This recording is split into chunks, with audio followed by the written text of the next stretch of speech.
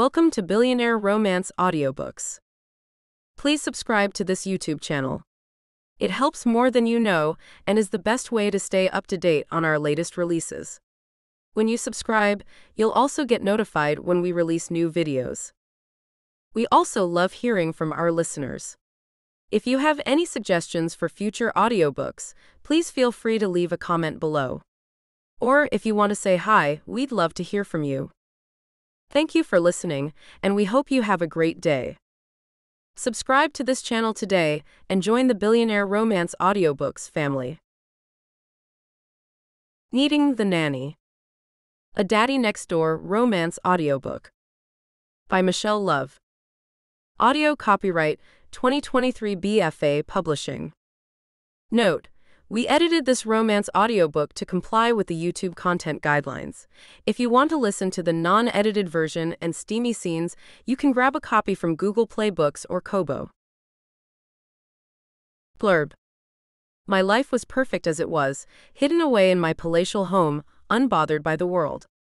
Until the day it all came screeching to an unpredictable halt. What did I know about raising babies? Nothing, that's what. Moreover, I didn't want to know anything about the subject. The kid on my doorstep wasn't mine, and I didn't care what his crazy but absentee mother has to say about it.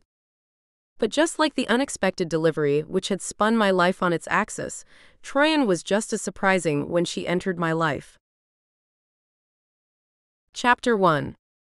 Troian. Sammy. Please, I'm begging you, put your shoes on. I pleaded, for what was maybe the 6th time in 10 minutes. We're going to be late. I didn't add the word again, even though it was implied. Coral didn't put her shoes on. Sammy argued, and I rolled my eyes all the way up to the 16-foot ceiling, my gaze resting on the intricate wainscoting on the balcony above as I tried to find my patience. Mr. Thompson peered down at me, a bemused look on his face. "How's it going down there, Troian?" he teased, and I forced myself to give a smile. "Great," I replied with feigned enthusiasm. "We're almost ready to go." He snickered at my obvious lie as he watched the twins run amok, shooting one another with fake laser guns. His light-hearted attitude did a lot to help my mood. Even on stressful mornings such as this, I couldn't deny that I was very lucky to be working for a couple like the Thompsons. "Sammy," I tried again, switching tactics this time. "All your friends are waiting for you at school. You want to see your friends, don't you?"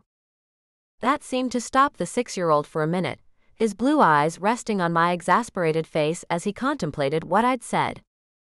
"That's true," he agreed, finally hurrying off to oblige my request as I quietly exhaled and turned my attention to his sister. "Coral? Sammy's putting his shoes on now. Shouldn't you do the same?" The adorable redhead turned her guileless eyes on me, and gave me that sweet smile that always warmed my heart. "Okay," she replied in her quiet way, heading off to join her willful brother. I exhaled with relief. I'd already known that if Sammy went, it would be no issue getting Coral to follow suit. After all, I wasn't new to this. Mr. Thompson broke into a slow clap from his spot on the balcony, a wide grin on his aging face. "You have it down to a science now," he teased me, and I laughed. "There's a method to everyone's madness," I replied lightly, heading toward the foyer to ensure that Sammy hadn't grown distracted on his quest to find his shoes. "You certainly have a way with them," Mr. Thompson chuckled, turning to descend the floating staircase and meet us in the entranceway. Sammy had managed to put his tennis shoes on the wrong feet while Coral sat primly on the stairs. Ready and waiting, she had her hands folded neatly over the lap of her overalls. "Let me fix that for you," I told Sammy, but that was easier said than done. Of course he fought me. "No. This is the way they go," he insisted, scooting out of my reach. I stifled a sigh, determined not to let my employer see my chagrin. To my extreme gratitude, his father intervened. "Sammy, if you don't listen to Troian, I'm taking your iPad away." The boy looked at me balefully, as if I had been the one to utter the empty threat. I knew full well that Mr. Thompson wouldn't follow through. If he was even home this evening, he wasn't likely to remember the punishment. The man traveled on business so much, I was surprised to see him at all. "Okay," Sammy grumbled, permitting me to adjust his footwear. I glanced at Mr. Thompson with a thankful smile. "All right," I cried, happy that the morning ritual had been completed. If we left in the next 10 seconds, I might actually get the twins to school on time for once. "Let's go." I shuffled them out of the house after they kissed their father goodbye, and ushered them toward the minivan, which was mine to use exclusively. It was just one of the many perks of the job at the sprawling, gated mansion in Virginia Beach. Others included a monthly spa package and my own suite, including a fireplace and private bathroom with a jacuzzi tub. I would have taken the job for the jacuzzi alone, which I used abusively. It wasn't a bad gig I had going on with the Thompsons. I'd been with the family for just over a year, and I would do just about anything to keep it going. Granted, the twins could be a handful at times, but I'd dealt with much worse with my last family. I had no problems with children throwing temper tantrums, but when the parents followed suit, I had zero patience. The last house I'd worked at, the single mother had been a diva from the seventh circle of hell, and I'd been happy to leave her for the Thompsons. As I secured the kids in their booster seats and closed the door, a movement caught my eye through the shrubbery separating the Thompsons' property from the house next door. House was the wrong word. The Thompsons lived in a mansion, and that was impressive enough. Ash Morris lived in a palace, a colossal structure that seemed to span half the beachfront. I grudgingly admitted that it was a gorgeous piece of property. It was a stunning combination of Greek and Mexican architecture, at least from what I could tell from the brief glances I managed to get from the beach or through the live oaks and Japanese climbing ferns. Mrs. Thompson had once told me that Ash Morris had designed the house himself. From what I'd read online, Morris was a nouveau riche tech genius. He'd made his first fortune on an app that tracked anything and everything, from a missing set of keys to a kid and everything in between. Gone were the days of Amber Alerts and posters for lost pets. With a tap of a finger, a GPS tracker could find that missing tennis shoe hiding under your bed. Looking toward the motion, I caught a glimpse of his shocking blonde hair through the branches. A familiar, embarrassing shiver of warmth shot through me. I had never said 2 words to the man, though not for lack of trying on my part. On the occasions where I did manage to catch his bright blue eyes in passing, it was as if he looked right through me. Not that it was surprising, really. I was the hired help, not his peer. Still, a good morning greeting every now and then wouldn't have killed him. It bothered me that I found him so attractive, when it was clear that his beauty was only skin deep. My eyes can't form an opinion on personality, I reasoned, unintentionally rising on my tiptoes to catch a better look at him. I could just make out the crown of his head, but found myself longing to catch a glimpse of his profile, the arc of his regal cheekbones, or a peek at his full mouth.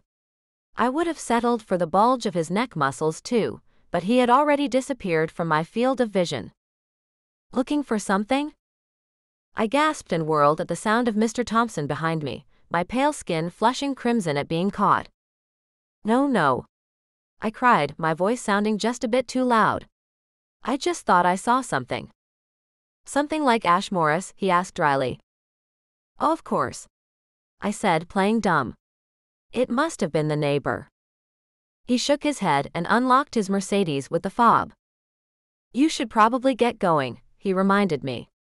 "The kids are going to be late for school." Embarrassed, I nodded quickly and apologetically. "Yes, sir. You know, Troian, you can call me Nathan. And my wife would love it if you'd call her Lisa," he told me, shaking his head as he slipped into the driver's seat. I did know that. He and Mrs. Thompson had brought it up numerous times, but it didn't feel right, no matter how often they insisted. They were older than the average parents of 6-year-old twins, much older. I wasn't clear if the twins were a result of in vitro fertilization or a traditional surrogate, and I dared not ask something so devastatingly personal. Either way, I knew they were both in their 60s. I didn't feel right about calling them by their given names when they were the same age as my own parents. Respect your elders and all that. Of course, I would never say anything like that to their faces, and Mr. Thompson wasn't waiting for a response anyway. He waved to us and drove off, no doubt on his way to close another $1 million business deal somewhere. It occurred to me that I hadn't seen his wife that morning. However, that didn't mean much in a house as big as the Thompsons'. Mrs. Thompson could have been anywhere in the vast mansion, from the gym to her California king bed, which she did not share with her husband. The rich are such weird creatures, I thought dryly. I tried to imagine myself as a late middle-aged woman, raising 2 young kids and juggling a career, while systemically ignoring her husband. But none of that was my business. My job was to care for their ginger-haired twins and mind my own affairs, which wasn't difficult to do. I had very little with which to concern myself. Sammy banged on the window and I snapped to attention. I had wasted more time standing in the driveway in the mounting Virginia sunlight than Sammy had putting on his shoes. Flipping my shoulder-length blonde hair over my shoulder, I flashed the kids a smile as I opened the driver's side door. "Ready?" I called, and they nodded in unison. Time to face the day. Chapter 2. Troian. It wasn't really my job to clean up, but I couldn't sit back and do nothing while Emma fussed around the house. The kids were in school, so we made a routine of it, even though I'm sure my presence drove Emma crazy. She had given up asking me to stop helping, because she realized her pleas were falling on deaf ears. She liked to joke that if I kept helping her, then she'd be out of a job, but I wasn't trying to annoy her, I simply didn't do well with idle hands. Besides, I knew being the only housekeeper in a place this size couldn't be easy, so I was happy to help her when I could. I was in the living room, picking up a pile of toys that the twins had managed to unearth in the short time between waking and leaving for school, when the weather took a turn. The sun outside the long rectangular windows disappeared, a mass of clouds rolling in like some dark omen. "You know that we have a housekeeper, right?" Mrs. Thompson asked, shaking her head as she appeared in the entranceway of the open-concept living room. "No offense, Troian, but I think you cause Emma anxiety when you do this. She has a very particular way of doing things, and I'm sure she just redoes it all when you're not looking." I sighed and lifted my head, smiling wanly. "I know," I confessed, looking at the refined woman before me. "But I can't help myself. It's been so different since the kids started full days at school. There's only so much Instagram I can handle." Mrs. Thompson laughed and nodded, stalking toward me in a red tailored suit. She was formidable, tall and rigid, as if there was a steel rod in her spine. In all my time working for her, I had never seen her look less than perfect. Her makeup was always subtle but stunning, her short black bob gleaming without a hair in place. If it was a wig, it was a damned good one, but I found it hard to believe that anyone could manage that kind of gleam with a dye job. Mrs. Thompson studied me with pensive brown eyes. "I like you so much more than I liked the last one," she informed me, and I grinned to myself. It was something she said often, but I still felt proud every time she said it. "Thank you, Mrs. Thompson." "Well, except for that," she scowled. "What will it take to get you to call me Lisa?" That was the first time I realized that it genuinely bothered her, and I wondered why. Did it make her feel old? I was contrite. "I'm sorry." "Lisa," I offered, almost choking on the word as I said it. A grin appeared on her face. "Now was that so hard?" she chuckled, her face softening slightly. She didn't look as old as her husband, but I knew they were only a couple years apart. I wondered if she'd had Botox, but again, it was none of my business. When it came to looks, she couldn't have been more different from her husband. I always found it a little odd that she cared so much about her appearance when her husband didn't seem to care at all. "You're a good Southern girl, Troian. In some ways, you remind me of myself before I met Nathan." My brow furrowed, sensing a little wistfulness in her voice. It was incredibly difficult for me to envision Lisa Thompson as a good Southern girl. She was a shrewd businesswoman, one who lived independently even with a husband and strove for perfection. But who was I to argue? "Thank you, ma'am," I replied, unsure of how else to respond. I hoped she meant it as a compliment, but sometimes it was hard to tell with her. Her husband was much easier to read, but I found men usually were. She was staring at me, and it was starting to make me uncomfortable. I wondered what was going through that gleaming head of hers, but I didn't need to wait very long to learn what she had in mind. "I need a favor," she explained. "Well, actually, a friend needs a favor."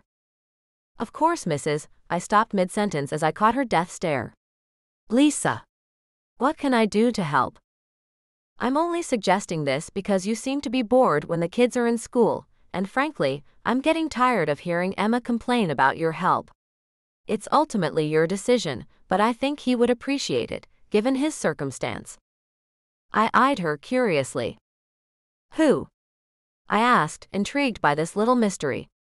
"What circumstance?" "Our neighbor, Ash Morris. He needs help caring for his young son, and since you're mostly free during the days, I thought you might be interested in taking the job. You would be well compensated for your time, of course." I gaped at my boss, her words not making much sense. "His son?" I echoed. Since when did the hot guy next door have a son? I'd never seen a child on the property, or any sign of one. There were no toys or bikes or screaming temper tantrums carrying over from his place. Granted, the walls were thick and Ash seemed to value his privacy. But still, hiding a kid back there? "Yes. I'm not sure what the boy's name is, but he's only 8 months old. He's very sweet." "An infant?" I choked. I didn't even know he was married. It was an antiquated thing to say, I know, but it was the first thing that flew out of my lips. "He's not." Lisa Thompson looked at me, as if I had grown another head. "But I don't believe that's a prerequisite to having a child." "Of course not," I said quickly, shaking my straight, honey blonde hair. What about Sammy and Coral?" "You will still live here, and see them off to school in the mornings and pick them up in the afternoons. On weekends, you can bring the baby here if you want. If you can handle it, that is, and if Ash wants you on the weekends. We can work it out." I could not stop staring at her like a deer caught in the headlights. The longer I stood there in silence, the more her brow knit. "There's no pressure, Troian. If you don't want to." "No, I do." I interrupted before I could stop myself. "You're right. It'll be good for me to do something during the day. Not to mention that I could use the extra cash. I didn't intend to be a nanny for the rest of my life. I was saving up to go to college and buy a car. Every cent would help me move closer to my goal." "Excellent. Why don't you go over there right now and see what he needs?" "I'm not going to lie to you, Troian. Ash is pretty stressed out. He looks like he's about to pop a gasket whenever I see him lately." I thought she was supposed to be selling me on the idea. "It's fine," I replied, rising from the faux fur carpeting on the floor. "I dealt with Sammy in the aftermath of his sugar theft, remember? After that, I think I can handle anything." She laughed and then grimaced at the reminder, shaking her head. "That boy," she sighed. "I don't know. They say that girls are sweet when they're small, but end up giving you the most trouble in the long run." "Well, lucky me, I get to experience both joys," Lisa chuckled. "Go ahead. I'll call Ash and let him know you're heading over." I nodded, feeling my pulse quicken slightly as I rounded the corner and headed toward the front door. Pausing at the mirror, I quickly checked out my reflection to make sure I looked presentable. My hair was slightly disheveled, but there wasn't too much I could do about that right now. Not when Ash was expecting me. My gray eyes shone back at me with their usual impish twinkle. I could never quite figure out why eyes gave off such a look because I never had a devious thought in my head. Well, not often anyway. My face was rosy from the sun after spending the weekend with the kids at the beach, and while I wasn't winning any beauty pageants in my Lululemon tracksuit, my lean, athletic figure looked just fine beneath the pink and white material. Not exactly job interview material, but it'll have to do, I told myself, hurrying out of the house. As soon as I stepped foot onto the interlocking drive, a crash of thunder erupted over my head, making me jump almost out of my skin. I peered up into the sky and wondered how the storm had rolled in so quickly. It had been beautiful and sunny just that morning. Raindrops began to fall as I rushed through the walkway gate and around the live oaks across the sidewalk. Just beyond, I could see the waves crashing along the shoreline of Virginia Beach as the waters of the Atlantic swelled and families hurried like ants to find shelter. The day had turned on them unexpectedly, and the beachgoers all watched as their belongings got soaked by the sudden storm. I was drenched by the time I reached Ash's gate.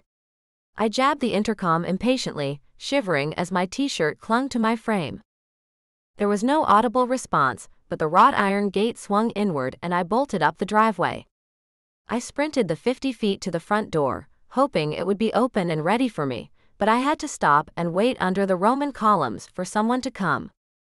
When no one appeared for a solid minute, I used the lion's head knocker to announce my arrival, feeling slightly irritated. Obviously, someone knew I was there. They had let me inside the gate. I strained my ears, trying to hear any sounds coming from the other side of the heavy door, tapping my foot as rain streaked from my hair down my back and into my pants. My teeth were chattering lightly, and I was about to knock again when the door abruptly swung open, causing me to fall forward into the foyer. Startled, I tried to regain my footing as I slid over the shining marble, looking up at Ash Morris in surprise. He made no move to help, but instead eyed me up and down with obvious contempt. "What are you doing here?" he demanded, folding his arms over his broad chest. At his rude words, I finally managed to collect myself, rising to my full height of 5'6". He still seemed to loom over me. The question had taken me aback. I guess Mrs. Thompson hadn't gotten around to calling after all. "Mrs. Thompson said you needed some help with your baby?" His mouth parted slightly, and I thought he was going to contradict me. Maybe a part of me hoped he would, because the way he glared at me made me regret agreeing to even speak with him. "Yeah," he finally agreed, spinning away from the entranceway. I stared after him, unsure if he expected me to follow. I decided it was safest to remain in place. He stopped just before he disappeared through the hall that presumably led to the right wing of the house, and stared at me like I was an idiot. "Are you coming or what?" he snapped. Trying to shake off my shock at his aggressive attitude, I nodded quickly and hurried to join him. "Christ, you're dripping all over the place," he groaned, but he continued down the back hallway. Suddenly, I heard the high, shrill cry of a baby. I looked ahead to see that Mr. Morris was standing in front of the pantry door, waiting for me to catch up. "He's in there," he told me. "Good luck." With that, he spun around and walked away. At first I thought he was kidding, and I stood there like a moron as the baby's cries increased beyond the closet door. But as the pitch reached a deafening tone, I could stand it no longer, and I pushed the closet open to investigate. Another rumble of thunder seemed to accentuate my movement, as if forewarning me of what I might see. I willed myself not to overreact, telling myself that I wasn't living in a horror movie and therefore shouldn't expect anything horrific. I exhaled with relief when I realized that I was neither standing in a pantry, nor was the child alone. The room served as a guest room, or maybe a staff bedroom, and the boy was wrapped in the arms of the housekeeper. The poor woman was trying to silence him with coos and a sing-song tone, but she looked exhausted. I looked over my shoulder, fully expecting Ash to appear with a smirk on his face, but he was nowhere to be seen. He had just left me, a total stranger whose name he probably didn't even know, to take care of his baby boy. What kind of jerk would do something like that? Chapter 3. Ash. No matter where I went in the house, the kids' cries echoed in my ears. It was impossible, of course. The walls were too thick for that, and the distance between my office and my housekeeper Cynthia's on the main floor was too large for sound to travel that clearly. There was only one explanation as to why I might be able to hear the infant, even after jamming earplugs in my ears. It wasn't a thought I wanted to dwell on. My frustration was growing. I had to get out of there, but before I could consider moving from my high-back leather chair, there was a knock on my office door. "What?" I snapped. Cynthia poked her head in, her eyes narrowed. "Your nanny is going home. She has to pick up the Thompson kids." "Why are you telling me this?" I demanded. Cynthia grunted, as if I should already know the answer to my own question. "I guess that means you're not going to tend to your son then," she replied caustically, and I felt shivers slide up and down my arms. He's not my son. Stop calling him that. Well, he sure as hell isn't mine, Ash, and I don't know how I got stuck with babysitting duties. Our eyes clashed, but in true Cindy form, she didn't falter. I have a nanny for the daytime now, I answered through clenched teeth. Kids that age slept all night, didn't they? What more did she want me to do? Ash, it's been 3 days. His mother is nowhere to be found. You can't just toss him around like he's a football. Cynthia, I already told you I'd pay you double for this. What else do you want from me? I want you to spend some time with Will. He's a sweet little. I have work to do, I interrupted coldly. Close the door behind you. Of course she didn't move, but instead folded her arms over her ample chest in disgust. You're gonna need a better plan than this, Ash, she warned. What if Colette doesn't come back? Of course that con artist will be back, I snorted. She thinks she's walking into a major payday. Ash. Cindy, get out. I roared, rising angrily and placing my hands firmly on my desk. Calling up the glare I used when negotiating million-dollar business deals, I stared her down for all I was worth. Finally she relented, spinning to leave me alone in the office with my thoughts. I knew I was being unreasonable, especially toward her. After all, it wasn't Cindy's fault that my ex had dropped her infant son off on my doorstep 3 days earlier and then disappeared without a trace. When I'd answered the door that day, the last thing I'd been expecting was to be greeted by a helpless infant. All she had left was a note pinned to the child, with some horseshit written on it about the baby being mine. I'd barely read it. That kid is not mine. I'd growled hotly, staring at the chubby-cheeked infant. He hadn't seemed to care about my anger though, and had simply puckered his wet lips and eyed me with stunningly blue eyes. He looked nothing like me, and the math was all wrong anyway, wasn't it? I couldn't think straight in my fury, grabbing my cell phone from the back pocket of my jeans and scrolling through my contacts for my ex's number. Of course it was disconnected when I called it, which simply made me angrier. I whipped the cell against the floor, the sickening sound of the screen cracking only adding to my roiling emotions. On cue, the baby began to cry. Oh Ash, you need to calm down, Cindy chided me, scooping the kid from his car seat. Babies are sensitive. They pick up on moods. Call Child Protective Services and get this kid out of my house, I yelled. The child wailed louder and my head began to pound. You're not thinking, Cindy snapped, rocking the unsettled baby in her plump, strong arms. Her porcine face contorted with worry and she shook her head. How the hell can I think when someone's just left a baby on my doorstep? I yelled. Screw this. You take him. I'm calling CPS. Ash, don't, my housekeeper yelled, and I found myself freezing in mid-step. Cynthia had been with me since the beginning. I'd met her when my family was renting a small bedroom in a house in Richmond, my family hardly having a pot to piss in or 2 cents to rub together. She'd also lived there at the time, and she'd picked up extra cash from the landlord for cleaning up after all the tenants. We'd become friends pretty quickly, especially after she decided to take pity on me by bringing me sandwiches and candy to keep me sustained. I'd always known I was going to design something great, my aptitude for computers having started back before I could talk. Actually, that's not true. I could talk, I'd just chosen not to until I was almost 5. And Cindy had been my only support during that time. I owed her a lot, and when I'd finally cashed in on all my potential, I'd brought her with me, though she'd insisted on earning her keep. She was more than a housekeeper to me, and she had her own suite and bathroom. She made her own schedule, and she had full run of the house. Somehow, she always managed to keep the 15,000-square-foot mansion in pristine condition. I secretly suspected that she hired a cleaning crew when I was out of town, but that was none of my business. I liked having her around.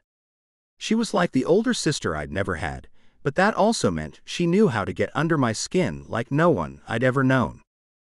I could hear the ice in her voice, and I waited. What if he is yours, Ash? She asked. Look at his eyes. They certainly look like yours. I swallowed the lump in my throat because I'd had precisely the same thought. But I wasn't willing to just accept that. "He's not," I said flatly. "He can't be." "You don't sound convinced," she replied softly. I turned to look into his eyes. "He's not," I insisted flatly. "I'm calling CPS. And if, by some chance, he happens to be yours, Ash, do you really want CPS involved? Do you know the kind of mess that could create?" I felt my back tense. I didn't need a reminder about how CPS operated. I had very nearly ended up in the system myself several times when I was a kid. I probably would have been better off if I had been put into foster care, I thought, eyeing the kid as if justifying why I would call. But ultimately, I knew that Cindy was right.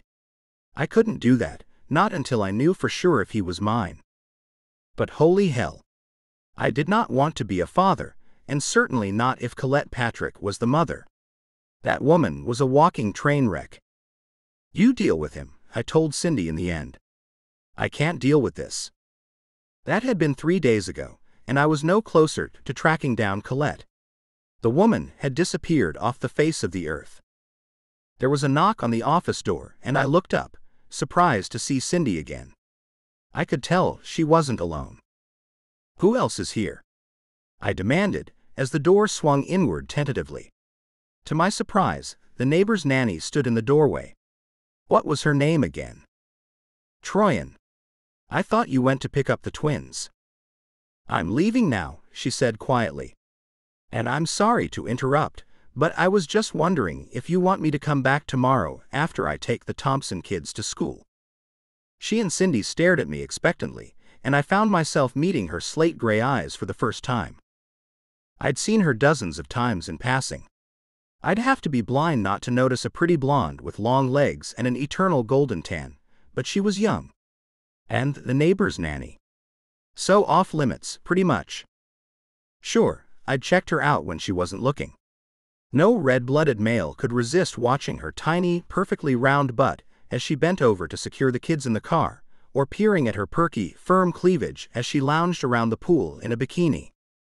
But I had never gotten close enough to look her in the eyes. Better to stay away from temptation, I'd always thought. However, now that she was right in front of me, I was stunned to realize how lovely her irises were. Obviously, she had more than just an attractive body. I wrenched my gaze from hers, a foreign sense of embarrassment sweeping up through the back of my neck, knowing that I'd stared at her too long. "Ash." Cindy growled. "She's waiting for an answer." "I don't care what you do," I muttered, turning my attention back to the computer screen. Cindy exhaled and pulled Troian out of my office. "If you could come tomorrow, you'd be doing me a huge favor," I heard her say to the girl as the door closed. "Don't mind Ash. He's very busy with work." Work was the least of my concerns at that moment. I sat back, steepling my hands and willing myself to be calm. I had procrastinated on the matter long enough. I had to figure out what to do with this baby, since it was clear his mother had abandoned him. Again my ears filled with the sound of low plaintive wailing, and I groaned to myself. I buried my face in my hands. But oddly, when my eyes closed, it wasn't baby Will's face that lingered in my mind. Instead, I saw a pair of mischievous gray eyes smiling back at me. I shifted uncomfortably in my chair, trying to adjust to the new tightness I was experiencing in my crotch. "Oh no, you don't," I yelled at myself. "Hands off the babysitter." Chapter 4. Troian. As I drove the twins home from school, my mind was anywhere but on their mindless chatter as they chirped about their day. Usually, it was my favorite part of the afternoon. I loved bonding with them and asking them questions about what they'd done and who they'd talked to. Listening to little kids chatter was just about the most entertaining thing I could ever hope to be doing, and the twins never failed to amuse me. But that day, I couldn't tear my mind away from baby Will and his wretched father. How can he treat an infant like that, and where the hell is Will's mother? I wondered. What kind of mother leaves their baby with a man who has no interest in being a dad? Cynthia had been great, walking me through the makeshift routine she had started with Will over the past few days. And while I was dying to ask questions about what I'd walked into, I kept my mouth shut. I'd been working with wealthy families long enough to know that asking questions was a big no-no. I was on a need-to-know basis, and it was clear that in Will's case, I didn't need to know anything but how to change a diaper. It had only taken me 5 minutes to calm him down, and Cynthia had been awed by my ability to do it so quickly. "You have a way with babies." "I guess so," I replied, snuggling the warm bundle to my body. He smelled so sweet. "He's what, 8-9 months old?" Cindy looked embarrassed and looked down. "Something like that." I narrowed my eyes but didn't comment on her lack of knowledge about her boss's son. Cindy and I had spoken many times since I'd started working for the Thompsons, unlike me and Ash. She was a friendly woman with a warm smile, and while she was a little on the heavy side, she was quite attractive. When Mrs. Thompson had originally told me about the baby, I had wondered if Cindy was the mother. She was the only woman I had ever seen at the Morris house. But it became obvious very quickly that she wasn't. "It's nice of you to agree to help," she told me. "Lisa said she wasn't sure if you'd be up for it." It all made sense then. Mrs. Thompson hadn't spoken to Ash at all, she had spoken to Cindy. "Are you kidding?" I replied lightly. "Have you smelled this kid?" "Troian, you're not listening to us," Sammy complained, knocking me out of my daydream. "Of course I am. I'm listening very carefully." Then what did I just say? I hated being outsmarted by children. It made me feel dumb. Lucky for me, I knew there were only a handful of subjects that Sammy usually brought up. "You were talking about playing soccer with Ben and Billy," I said. "You were listening," he cried, and I exhaled, glancing at him in the rearview mirror. I shouldn't be so distracted while spending time with the twins, especially while driving. They were my real job, my main priority, not some self-centered jerk who hid his kid in a maid's room with his housekeeper. How many bedrooms are in that mansion anyway? 12? 15. And he couldn't put his child in a nicer place than that? My fingers were clenching the steering wheel, my knuckles growing white as I pulled up to the Thompson house. The gate was open at Ash's place, and I wondered if Will's mother was there. The curiosity was burning a hole in my gut. Mrs. Thompson's car was in the driveway, and the kids flew from the van into the house to find her. Instead of rushing after them as I normally would, I lingered on the drive, peering over the shrubbery for a glimpse of what was going on. Unfortunately, my attempt at sleuthing didn't reveal anything. I didn't see anyone. It was just odd to see the gate open, as if Ash was expecting someone. Or maybe I was just reading too much into it. "Looking for something?" I yelped and spun, my face flushing bright red as I looked at Mrs. Thompson. "I know," I gasped. I didn't even know how to explain what the heck I'd been doing. This was not the kind of neighborhood where spying and nosiness might be tolerated. "You know, you can just go over there and knock on the door now," she chuckled. "You don't have to check out Ash from a distance anymore." I thought my chin might hit the floor. "What?" I gasped. I don't check out Mr. Morris." "Sure you do," Lisa replied, unlocking her car door. She reached into the passenger side to retrieve some file folders before grinning at me. "Oh, don't look so shocked, Troian. You're a beautiful girl, and he's an attractive older man. It's a tale as old as time." "Mrs. Thompson." I choked. "Please stop." "Suit yourself," she giggled. "But if you don't act on it, maybe I will." She winked at me and disappeared into the house, leaving my gut twisting in a dozen different ways. She's just kidding. She's a married woman. She's 60. He's not interested in Mrs. Thompson. He's at least 20 years younger than she is, without a wrinkle on him. I could hardly stop staring at his rippling arms as he leaned over the desk to look at me. Suddenly, I was confused. Why did I care what Mrs. Thompson did with Ash? He was a world-class jerk and a terrible father. And if Mrs. Thompson would cheat on her husband with him, then maybe they deserve each other. I turned back and stormed into the house to collect the twins.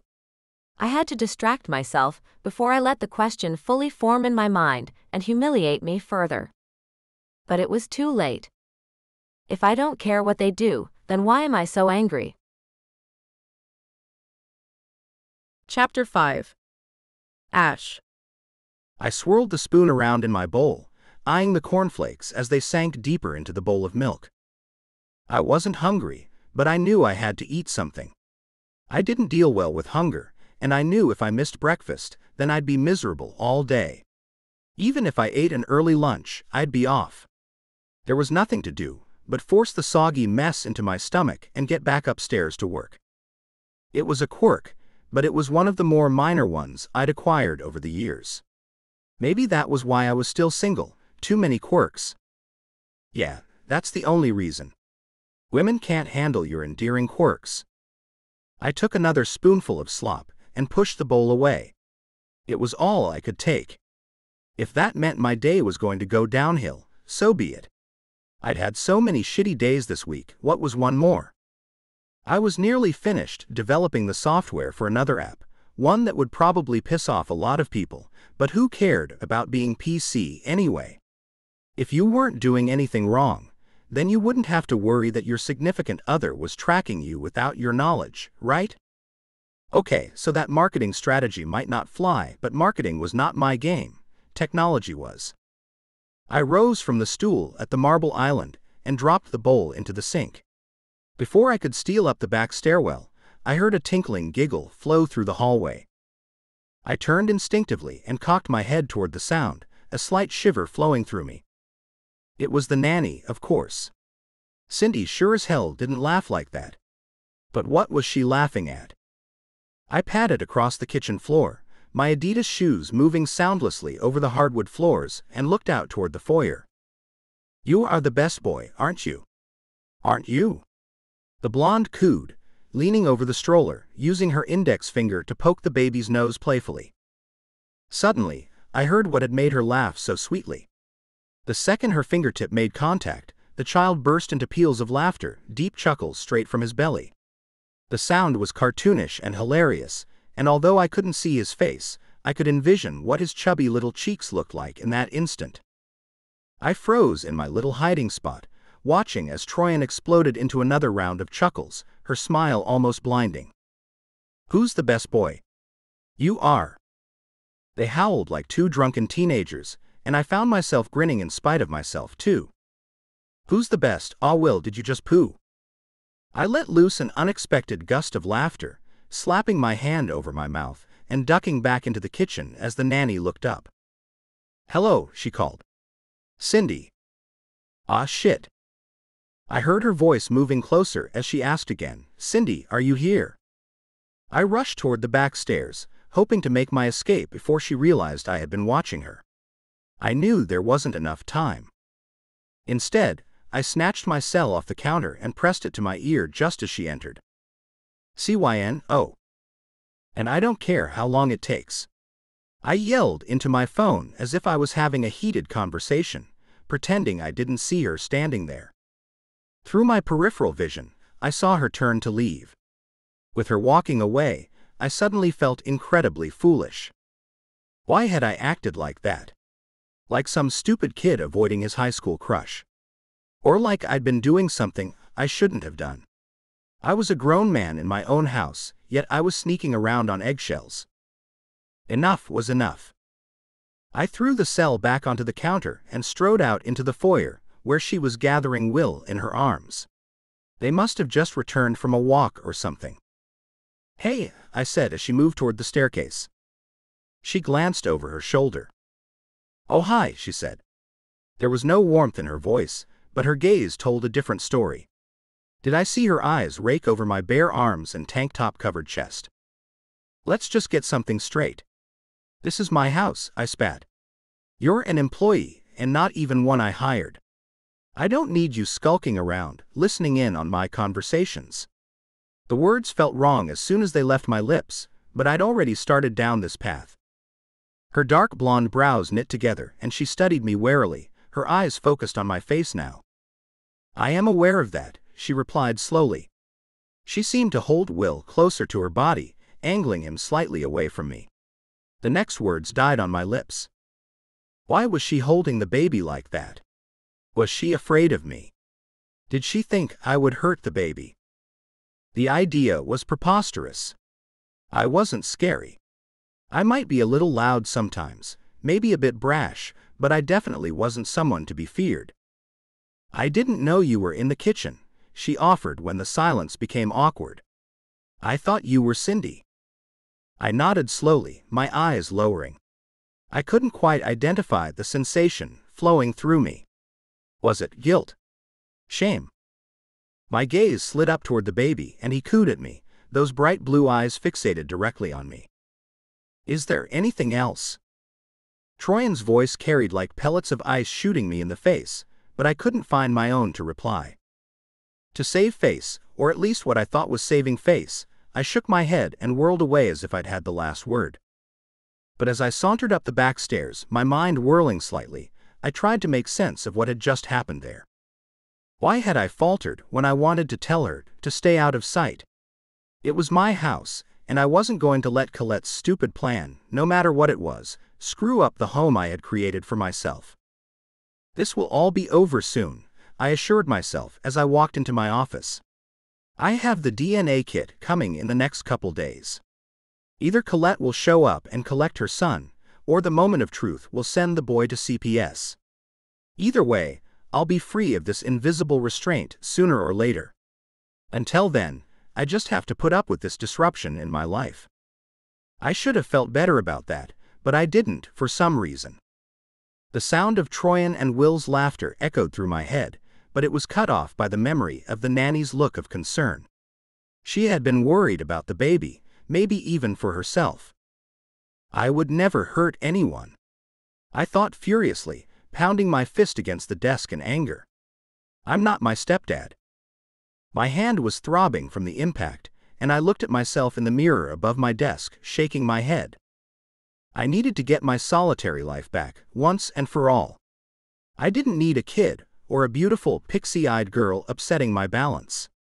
There were plenty of women around if I needed one, no matter what my crotch was thinking. Pushing thoughts of Troian out of my mind, an even more disturbing train of thought took over. The blue of Will's eyes flooded my memory, and I flopped back into my chair, willing myself to think clearly, to focus on one subject at a time. Could the kid really be mine? Had I been too hasty in dismissing him? The blonde peach fuzz on his head was beginning to show the same golden hue as mine. True, Colette was a blonde too, but she wasn't as blonde as I. I rose from the desk, suddenly unable to sit still, and wandered toward the window overlooking the backyard. Unbelievably, Troian and the baby were in the backyard by the pool, talking to Cindy while she tended to the gardens. How could that be, when I had just seen her going upstairs? Had she gone outside to avoid me? It was entirely plausible. She's everywhere, that woman, I thought in annoyance, but I didn't turn away. Just as I had in the hallway, I sat back slightly and peered at them from a distance, noting the way the sunlight glinted off Troian's golden strands. She had slipped on a tank top over her bathing suit, her bronzed arms glistening as if she'd just applied sunscreen. I wondered if she was going for a swim, looking to the baby as he stared adoringly at her from a blanket near the edge of the pool. She held one of his hands as she continued to chat with Cindy, her head moving gracefully to display the lines of her lean neck. Watching the way she moved, I was seized by the irresistible urge to run down there and sink my lips against the curve where her neck met her shoulders. What would she do if I snuck up behind her and kissed her, cupping my hands over her perky little breasts, which I know are dying to escape her bikini top? Would she slap my face? Or would she let me do it? My member touched the wall and I moaned slightly, slipping my hand around it, biting my lower lip. Down boy, I muttered to myself. You've got enough problems as it is. No need to create more. But it seemed that my words had less and less effect on my aching member. He seemed to be vying for control, and something told me that my logic was not going to get in the way of his desire. Chapter 6. Troian. After our strange encounter in the kitchen, I started to notice Ash staring at me when he thought I couldn't see him. He'd lurk in the shadows of the house, as if he was trying to catch me making off with the silver candlesticks in the dining room. If he didn't trust me in his house, why didn't he just find someone new to watch Will?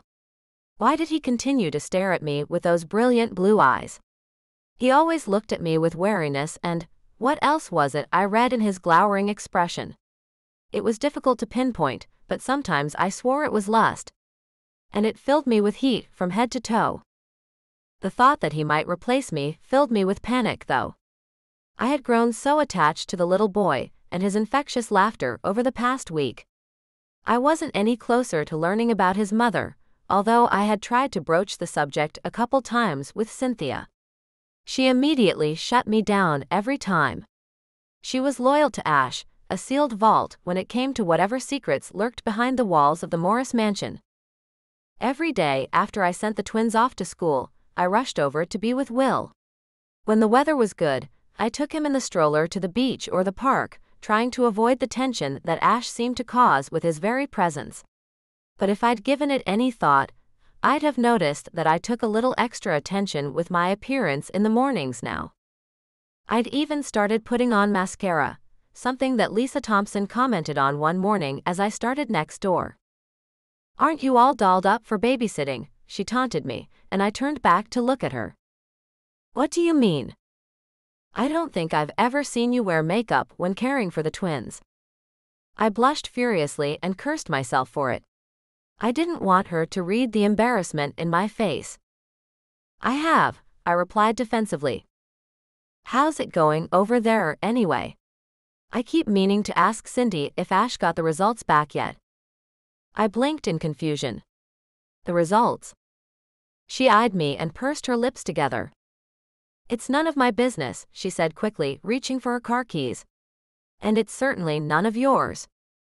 She was gone before I could ask her another question, not that I thought she would give me any answers anyway, but I felt an unexpected stab of worry at her words. Was Ash sick? Was that why he acted so coldly towards everyone? Was it cancer? Something worse? A dozen bad thoughts flooded through my mind as I made my way toward the house, quietly slipping in through the back doors. Every morning I walked into the house that way, into the kitchen where I expected to find Cindy feeding Will his breakfast. To my absolute shock, Ash was leaning over the baby in his high chair, speaking to him in a low voice. He hadn't heard me come in yet, and I watched in awe, stunned to see him so close to the boy. What was he doing? Goosebumps prickled over my arms as I tried to make sense of what I was seeing. I had never seen him so close to Will, and it made me apprehensive. Straining my ears, I tried to hear what he was saying, but I couldn't quite make out the words. All of a sudden, Will threw his head back and began to howl, his little face red with rage. "What are you doing?" I yelled, striding toward the high chair. Ash spun and looked at me in surprise. "Nothing," he replied defensively as I shoved past him to pick up Will. I was just talking to him." I scoffed, cuddling the baby to my chest. "You haven't said a single word to him since I've been here, and suddenly you're talking to him? What did you say to make him cry?" I knew I had no right to speak to Ash like that. Even aside from the fact that I knew Will didn't understand any mean or bullying words Ash might have said to him, Ash was Will's father, and he might even be dying. But my maternal instinct had kicked in, and all the anger I'd felt toward him over the past week had reached a tipping point as Will sobbed in my arms. He seemed confused by the question. He stared at me, his eyes darkening as I continued to shush Will. Without answering, he turned and spun from the kitchen, his chiseled jaw tightening in anger. "It's okay, Will," I cooed at him. "Everything is fine. Have you had breakfast yet?" He seemed to calm down as I put him back in his chair and found him some pureed peaches for breakfast. The second the spoon touched his puckered mouth, his mood lifted and he was back to his babbling self. He'd just been hungry. Shit. I'd already felt bad for my overreaction to Ash's presence, and this just made me feel worse. "Oh. Don't tell me Ash left the baby alone," Cindy cried, hurrying into the kitchen with 2 paper grocery bags in hand. I left him alone for 5 minutes. I shook my head quickly. No, he was here when I came in, I replied, exhaling slowly. I just had to run to the store for diapers. Will's in his last one, and we both know how fast he'll go through that. I forced a laugh I wasn't feeling, a sense of guilt tickling my gut. Had Ash finally been sharing a moment with his son, and I'd ruined it with my suspicions? It certainly appeared that way. Are you okay? Cindy asked, and I realized I had spaced out for a minute. Yeah, I'm good, I replied quickly, turning my attention back to the baby. I was silent for a few minutes, making silly faces at Will, but there was a question weighing heavily on my mind. Finally, I blurted it out. What test result is Mr. Morris waiting on? I didn't look at Cindy directly, pretending to be fixated on Will's bright eyes, but I could feel her stare burning into the back of my head. Who told you anything about test results? She demanded after a moment. It didn't take an expert to note the concern in her voice. Lisa had been onto something. Is he sick? I murmured softly, my eyes darting toward the doorway.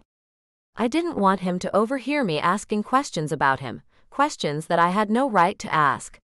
But the mystery was becoming too much to bear, and the more time I spent with Will, the more I knew I needed the truth about his parents. Both of them. Troian, I like you, Cindy said shortly. I think you're a nice girl, and you've helped us out a lot. I wasn't stupid, I knew what that meant. I waited for the caveat. But Ash is your employer, and you should know better than to ask questions about his personal life. I swallowed down the emotion in my throat, knowing that she was right, but unwilling to let it go. If Cindy wouldn't tell me, I would have to learn the truth another way. She had already spoken to Lisa about it. Maybe I could find a way to get the twins' mother to disclose whatever she knew. Will's well-being is my concern, I told myself, but I also knew that was just a weak justification for my nosiness.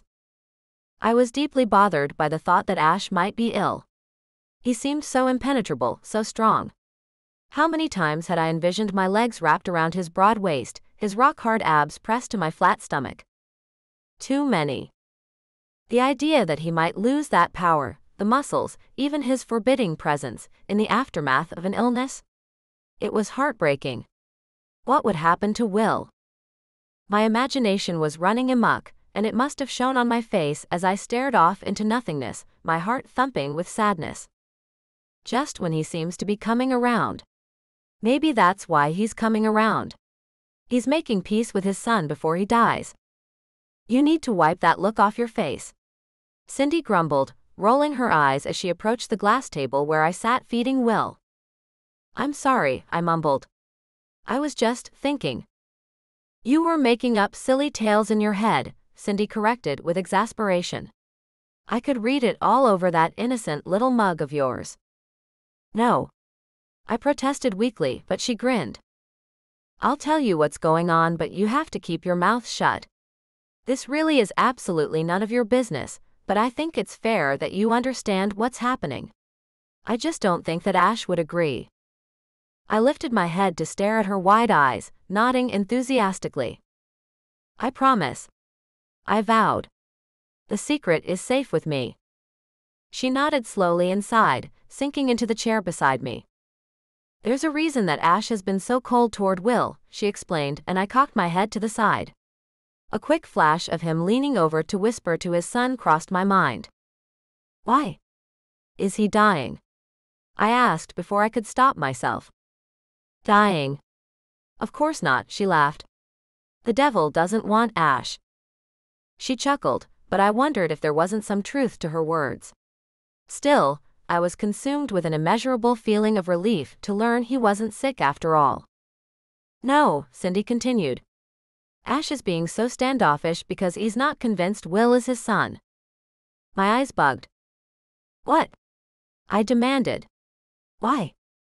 That is a long story, and I'm not about to get into all the details, but he has good reason. You can't fault him for not wanting to get attached to a kid who might not be his in the end. I bobbed my head slowly, understanding it all with blinding clarity. So you need to cut him a little bit of slack, okay, Troian? Yes, I replied, sitting back to stare at Will, the corners of my mouth twitching slightly. He'd have to be blind not to see the resemblance between him and this baby, I thought, as Cindy rose from the table to finish her morning routine. But I knew Ash wasn't blind. He was always watchful of everything around him, examining the world with those intense teal eyes. He was coming around, slowly but surely. I had witnessed it myself.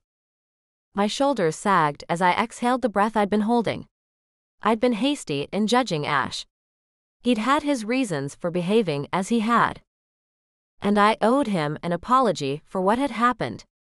I just hoped he would accept it. I would simply have to find a way to present it to him in a way he couldn't refuse. Chapter 7. Ash. I made my way down the front stairs, noting that the house was silent. I hadn't seen Troian and Will by the pool like they'd normally be just after noon, so I assumed they had gone to the beach. The house felt empty without the sound of baby coos echoing through the halls, and while I would never admit it aloud, I longed for the giggles of my son. My son. Shit. When did I start acknowledging that he belongs to me? Who was I kidding? I had been sneaking in every night to watch him sleep in his nursery on the main floor, often sitting with him for hours when my insomnia was at its peak. He would crawl around on the office floor in the evenings when Cindy was otherwise engaged, and I had finally gotten him to laugh the way Troian did by pretending to play dead on the floor. Babies are so morbid, I thought affectionately, pushing my way into the library. I needed a specific book to finish my work, and I was 90% certain I had a copy of it in my personal collection. If not, I'd need to check out Amazon. I started when I saw Troian sitting in the room, her long legs draped over the arm of a wing chair, her shoulder-length hair cascading over the swell of her V-neck t-shirt. She heard me enter and quickly sat up, dropping her legs to the floor as if she'd been caught in a compromising position, her hands folding over the book in her lap. "Oh, Mr. Morris," she gasped. I'm sorry. I was just reading." Her cheeks stained a pretty pink as she stood up. "Where's Will?" I asked, my eyes scanning the room for a glimpse of the baby, but he was obviously not there. "Napping. He always naps at this time." I nodded slowly, stepping toward her as she gazed at me with nervous eyes. "I'll get out of your way," she told me, moving to brush past, but I stopped her instantly, my hand grasping the soft flesh of her upper arm.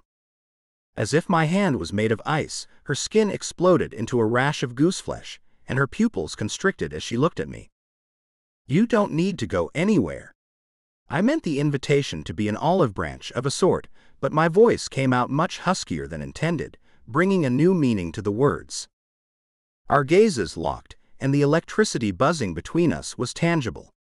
I felt the heat emanating off her body, and I couldn't stop my eyes from raking over her face and across that delectable neck of hers.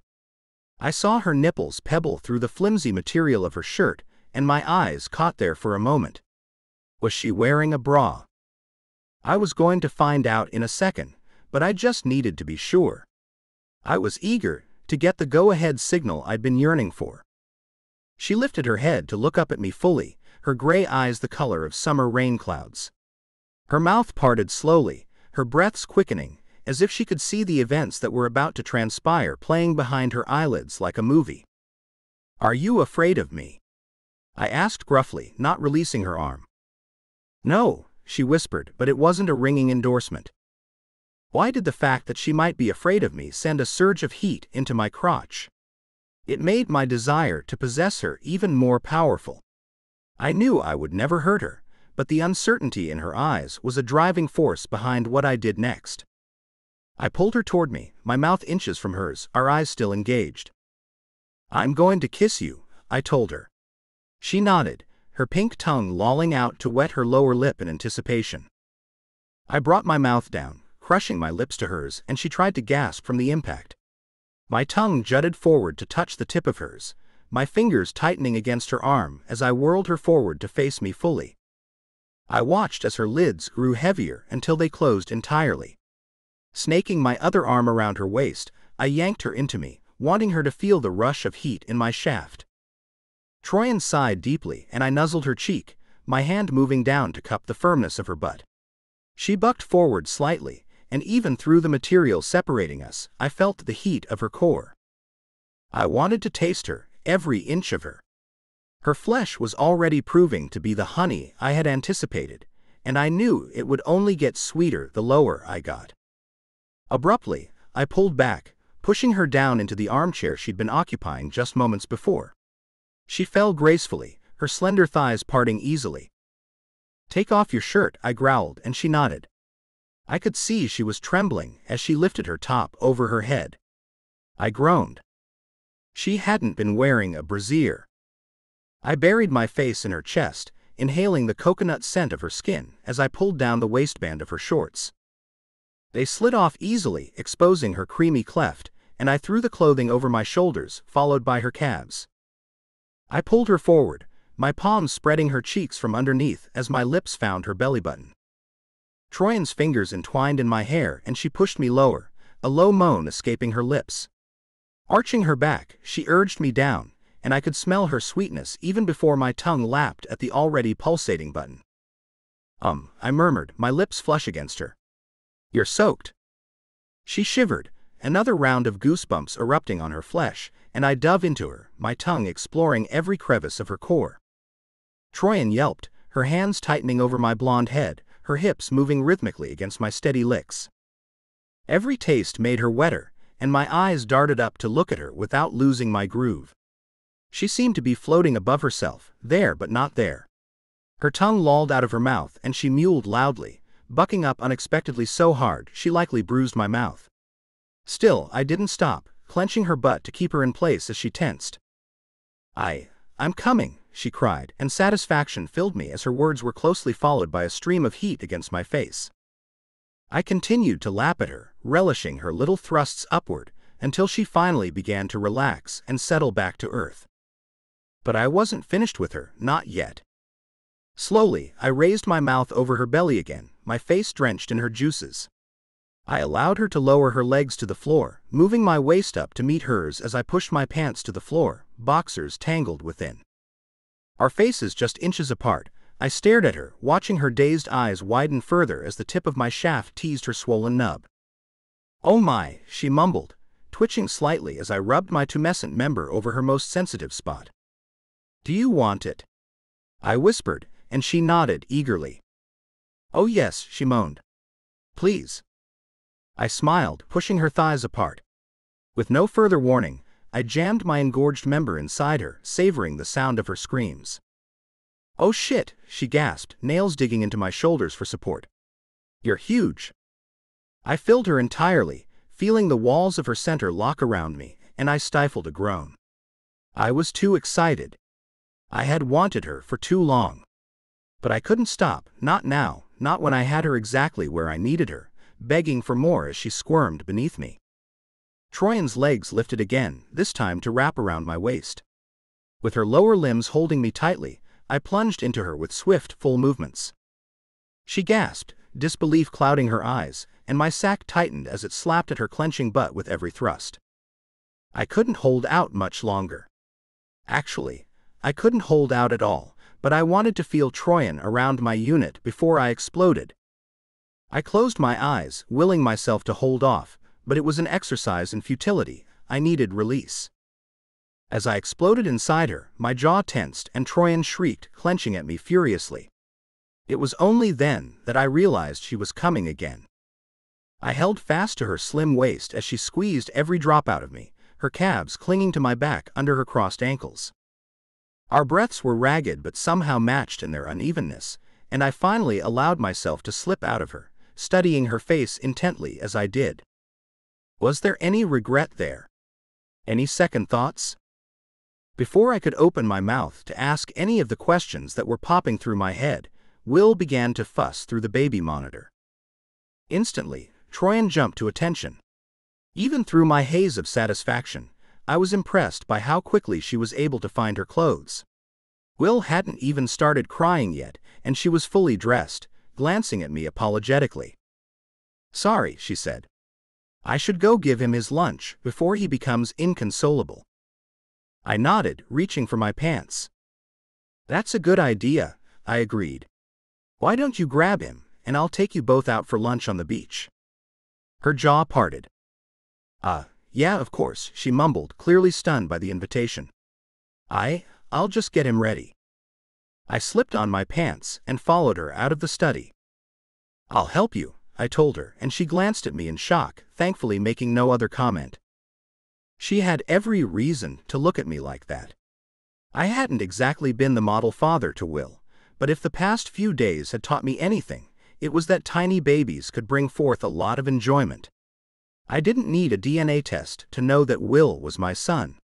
Colette wouldn't have left the child with someone she wasn't sure was his father, no matter how wacky she was. I had been fighting a connection with my own son, and he didn't deserve that. And besides, it was an impossible fight. If Colette never came back, I would be happy to raise the baby on my own. Well, not all alone. I'll have Cindy helping. I watched as Troian picked up the half-asleep infant from his crib and laid him on the change table, making teasing sounds at him as Will peered at her affectionately. Looking at her taking care of my son, I felt a strange tug at my heartstrings. Shit. Looked like my son wasn't the only person I'd bonded with against my best efforts, no matter how foolish those efforts might have been. I had inadvertently developed feelings for the nanny too, but for some reason, that didn't bother me as much as I thought it should. In fact, as I stood there watching them together, I suddenly realized there was very little I wanted more than to keep Troian with us. I wonder how the Thompsons are going to feel about that, I thought wryly. Chapter 8. Troian. After our heated encounter in the library, our lives seemed to do an incredible 180-degree turn. Even Cindy was shocked at how attentive Ash seemed to be toward Will. What I wasn't sure of was whether or not she suspected that Ash and I had been using Will's nap times for afternoon delights of our own. Every night after the twins went to bed, and I was sure that the Thompsons wouldn't be looking for me, I would inevitably slip back over to Ash's house. Sometimes I'd stay there until the wee hours of the morning, before finally sneaking back home, before the twins woke up again. We weren't exactly being discreet, but we didn't go out of our way to flaunt our newfound relationship either. However, Cindy was a smart woman. She'd probably figured it out, but as she had instructed me what felt like a lifetime ago, she didn't get involved with the comings and goings of her employer. Lisa Thompson, though, was another story. "What is going on with you and Ash Morris?" she demanded one night as I slipped down the stairs. I hadn't realized that she was still on the main floor, and I froze in my tracks at the sound of her voice. I gaped at her, unsure of how to answer the question. Ash and I hadn't discussed what we would tell people, but I knew instinctively that telling my employers that I was engaging in an affair with my other employer would not look good. "What do you mean?" I asked, shifting my eyes away so she wouldn't read the blatant guilt on my face. "He's asking if you can work for him full-time now." I stared at her in shock. That was not something we had discussed. I should have been annoyed that he'd asked her without clearing it with me first, but I couldn't deny that I felt a smidgen of pleasure that he'd thought about it. "Well?" Lisa snapped. "What do you have to say about this?" I thought quickly. "Honestly, he never asked me," I told her truthfully. "But I can understand why he might feel he needs a full-time nanny. I think Cindy's already dealing with more than she can handle." My boss's brown eyes narrowed, and she looked me over as if seeing me for the first time. She replied. "Why do I get the impression that there's more to the story than that?" "I don't know what you mean," I said quickly. "What are you doing down here?" she asked, and I tensed. "I was just going out to Starbucks," I lied. "Want anything?" A cold smile formed on her lips. "No, thank you. But maybe you should ask Ash if he wants anything before you go, though."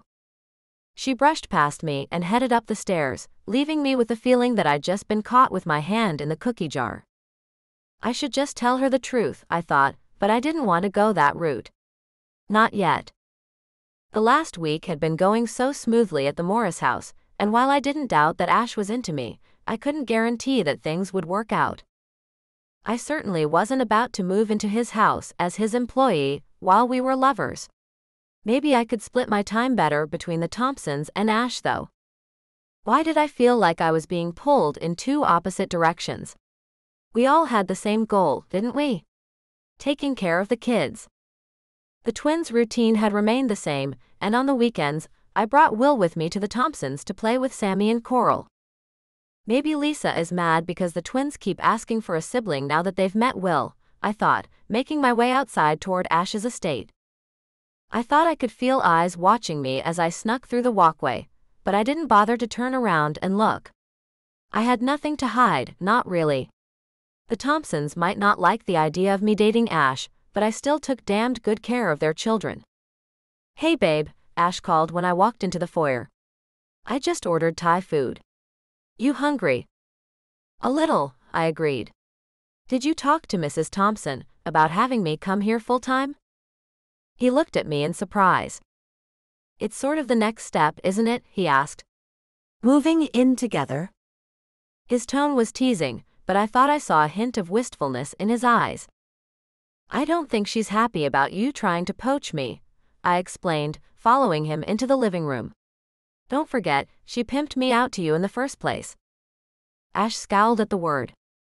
"Don't say that," he growled. "And yes, I remember that she offered your services, but according to Cindy, that's because you were driving her housekeeper crazy during the day. I could have hired my own nanny if Cindy didn't want to look after Will." I pursed my lips together and studied his handsome profile. Instinctively, I reached out to touch the line of his jaw, turning his head toward me for a kiss. It seemed almost impossible to keep my hands off him, now that I had free rein, and I didn't want to miss an opportunity to take advantage of the privilege. "You don't waste any time, do you?" he teased, stepping into me. I raised my head for a kiss, and the now familiar chills flooded my body as his mouth touched mine. I didn't know what it was about him that made me melt on contact. Perhaps it was the fact that I had followed him with my eyes for over a year, yearning to know what he felt like beneath his shirt. He joked with me, but the heat of his groin against my thigh told me I had exactly the same effect on him. I sighed deeply, feeling his hand curl into my hair and yank my head to the side to allow for his kisses. He latched on, sucking against the soft skin of my throat. I struggled to get away, knowing he would leave a hickey, again. But that was part of his game. He liked marking me and making me squirm, and I'd have been lying if I said I didn't love it too. "You are such trouble," I grunted.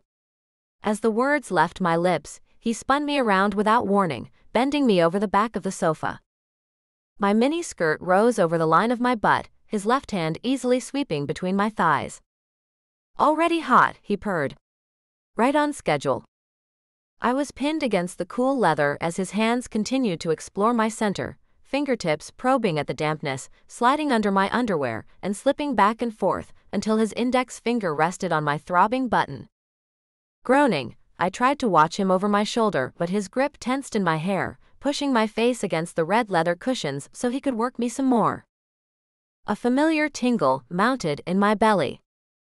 He knew that too, but it didn't stop Ash from continuing the pleasurable torture of manipulating my button, building my excitement as I begged him for release. "Please," I moaned. "Why do you torture me?" "You are just so delicious," was his response. "I love to keep you in limbo, pleading for more." I wondered if his touch would ever lose its novelty, but I doubted it. Not when I turned into butter with even the slightest contact. For several minutes, I twisted under his grasp, bucking my heated cheeks back against him, trying to encourage him inside me. I moaned and panted, a line of sweat forming on my brow, but he wasn't relenting. Ash was determined to make me wriggle like a worm on a hook. "Oh baby, please." Two fingers slipped inside me without warning, and I cried out at the suddenness of the motion, but I knew he was going to finish me, finally. His digits probed me, feeling my slick core as he brought me toward my peak, his thumb rubbing the sensitive skin of my button. "Come for me now," he ordered. I did not need a second command. A hot gush flowed from me and I mewled, my knees knocking against the back of the sofa. He finished me easily, withdrawing his hands from my crotch and releasing my hair as I gasped with pleasure. I watched him over my shoulder, his eyes locking on mine as he licked his drenched fingers one by one. "Take me," I whispered, but as I said the words, the intercom buzzed. He shrugged nonchalantly, spinning away. "Sorry. Food's here," he said flippantly. I gaped after him, wondering how he could simply walk away from me splayed out like this when I knew he had to be sporting a raging hard-on. I shook my head in disbelief, rising up awkwardly to straighten myself before the delivery man showed up at the door. I could smell the scent of me filling the room, and I was instantly embarrassed. I hoped Cynthia wasn't home. I hadn't exactly been quiet. Well, I reasoned, if she's home and didn't know about us before, she definitely does now. Ash reappeared with a takeout in his hands. "Let's eat this in the kitchen," he suggested, in case Will wakes up. I nodded and followed him toward the back of the house, pausing to look in on the baby as he set up the food. "Hi, little guy," I cooed, stroking his cheek softly as he slept. Babies always looked like cherubs when they were asleep. I could watch Will all night, his sweet mouth parted and moving slightly as if he was suckling on his soother. Would it be so bad to move in here full-time and take care of him? It would certainly be easier than doing it from the Thompsons, and the twins certainly didn't need me as much as Will did. Reluctantly, I turned away to leave him under his mobile and joined Ash in the kitchen. "I've made a decision," I said as I entered. "Oh yeah? What's that?" he asked, searching through the drawers for some utensils. "I'm willing to move in here full-time to take care of Will." Ash stopped what he was doing and looked at me, a slow smile forming on his lips. "Oh, you silly girl," he laughed. "I didn't want you to move in here to take care of Will." I blinked, a hot flush of humiliation flooding my face. "Oh," I muttered. I thought. "I wanted you to move in here to take care of me," he cut me off, his grin widening. I exhaled with relief. "Oh, I'll take care of you all right," I replied, laughing. Chapter 9. Troian. In the light of day, maybe my decision to stay with Ash wasn't the best. I'd made it while I was physically turned on and not thinking clearly, and I hadn't really thought about how I was going to tell the Thompsons. I knew that it wasn't going to go over very well, but it had to be done. After I dropped the twins at school, I returned home instead of going directly to Ash's house. Lisa wasn't home, but Nathan was, and I counted myself lucky. Of the two, he was probably the more reasonable, but who could really say? "Troian, shouldn't you be next door?" Mr. Thompson asked as I knocked on the door of his study. "I'm going in a minute," I told him. "But I need to discuss something with you and Mrs. Thompson first." "Is she going to be home tonight?" "Oh, she didn't tell you. She's in New York until next weekend, and I'm off to Seattle for 3 days. It's just you and the kids starting tomorrow. Is everything okay? Can you just talk to me?" "Shit." "Oh, okay," I said, turning to leave. "No, everything is fine. It can wait." "Are you sure?" he called after me, but I nodded. "Of course." "Troian." I turned back to him reluctantly. "Yes?"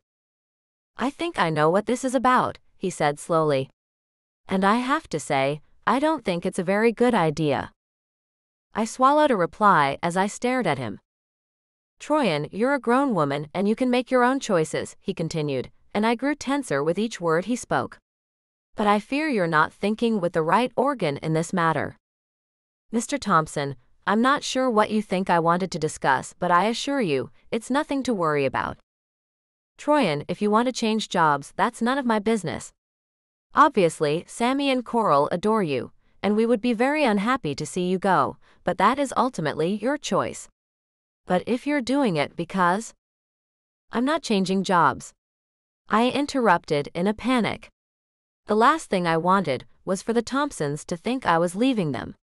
I had invested over a year of my life into their household.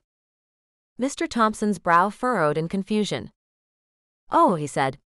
"I thought you were leaving us to move into Morris's household." I shook my head vehemently. That's not what I wanted to talk about, I lied.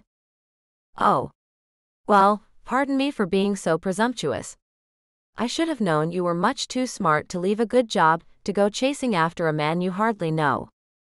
I frowned. With all due respect, Mr. Thompson, I am 21 years old. I can make adult decisions about who I date. I agree, he replied, throwing his hands up in mock surrender.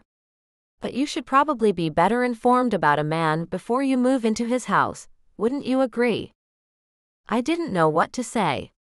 Was he trying to warn me about Ash in some convoluted way, or was he just speaking as a concerned employer? I didn't ask because I didn't want to have that conversation with Nathan Thompson. I was sure my cheeks were already crimson with embarrassment.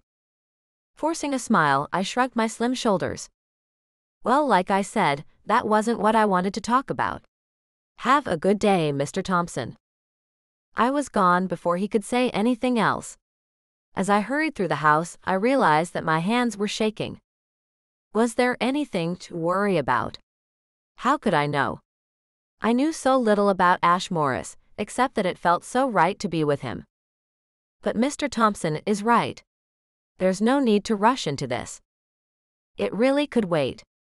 For weeks, I had been dividing my time between the two households.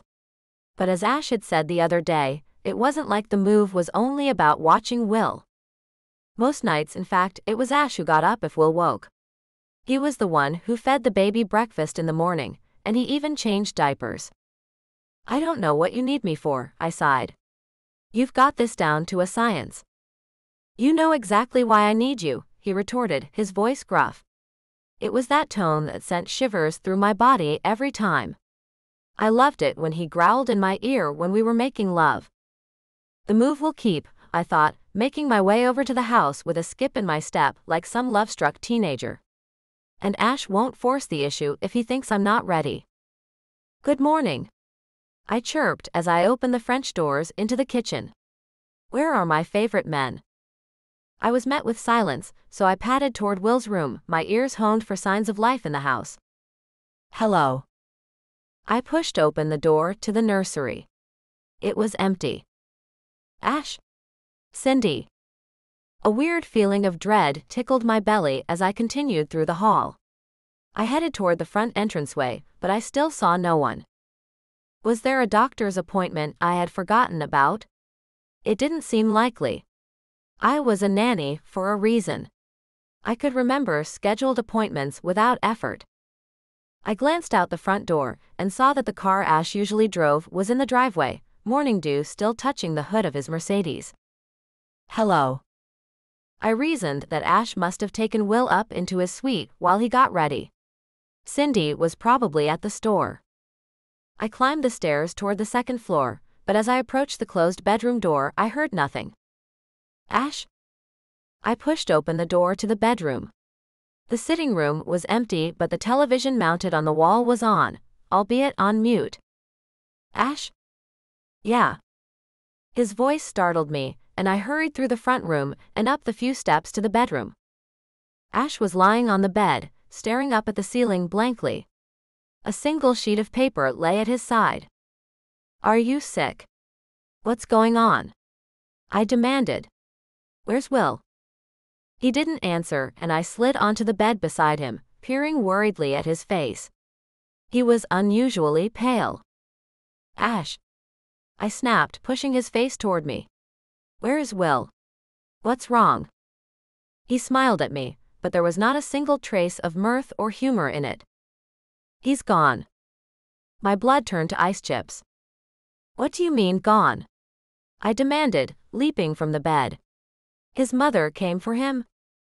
He chuckled. No one knows where she went, and I think it's pretty clear she's not coming back for him. I don't understand. I yelled.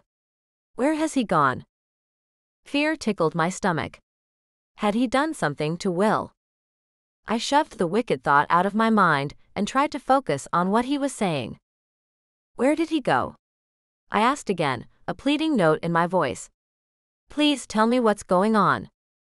He didn't reply, but he tossed the paper laying at his side at me. I snatched it up, wondering what it could possibly say. I stared at it uncomprehendingly. What the hell is this, Ash? Please talk to me. I was becoming hysterical, his deadpan expression alarming me in the worst way. The sheet was from a lab.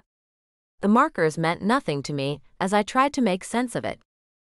It's the DNA test I sent away for, he sighed. Will isn't my kid, Troian.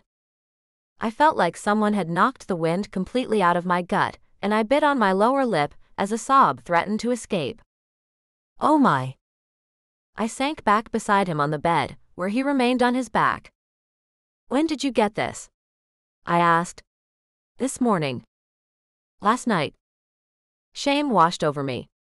It was the first night in weeks that I had not gone to him, opting instead to catch up on some much-needed sleep. I should have been here. Of all the nights not to come. Why didn't you call me? I whispered, curling up beside him. To my utter shock and bewilderment, he pushed me away. Why, he laughed, turning his back to me. What could you do? I could have been here for you. I retorted, sitting up. Where is Will now? I called CPS to come and get him. Just when I thought I had reached the pinnacle of shock. You what? I choked. Why? Why would you do that?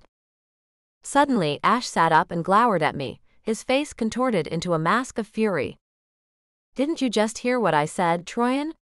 He's not my kid. I know, but I've had that baby here for weeks, and he belongs to someone else. It's kidnapping, Troian. I had to. It's not kidnapping, I whispered, tears brimming in my eyes.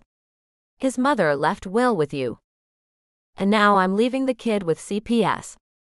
I was speechless, my head swimming with anger and denial that he would do this. But at the same time, what choice did he really have? Get out, Troian. I want to be alone, he muttered. No. I cried. I'm not leaving you alone. You are, he snapped back, his eyes flashing with malice.